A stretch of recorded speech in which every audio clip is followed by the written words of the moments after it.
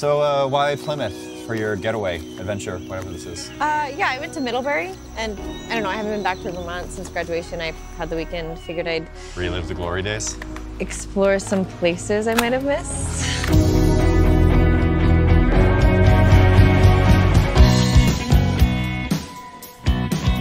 Morning. Morning. Hi. Who is this?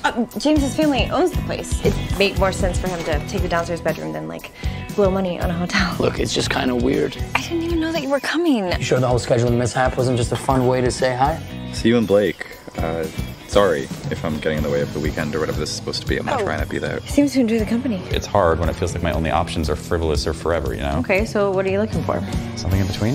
Isn't everybody? I guess. I'll swim. But I didn't know who you were 6 hours ago, and now, like, a couple algorithms, and we're all here together? Oh, come on, James. You gotta ask her about that one. I just think it's wild, something so big can happen somewhere so small.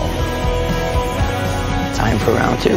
Why are we doing this? Aren't you having fun, James? I'm having fun. See, she's having fun. I asked, who do you think is hiding something? I don't know, I had a professor tell me once, she didn't teach because she loved it. She's good at it and tenured. What about Blake? Is he love or is he tenure?